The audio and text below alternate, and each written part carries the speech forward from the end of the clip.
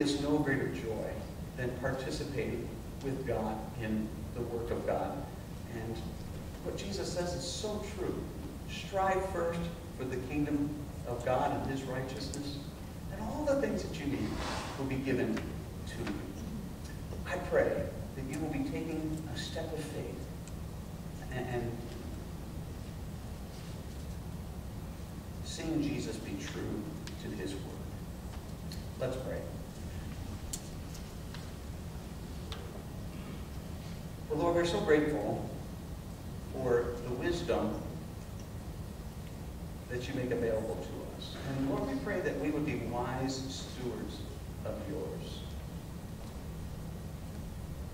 We confess that sometimes we're fearful, and we wonder, well, if I really give what I think God's calling me to give, will there be enough? Lord, help us to take a step of faith and move toward that number that you will put on our hearts this week.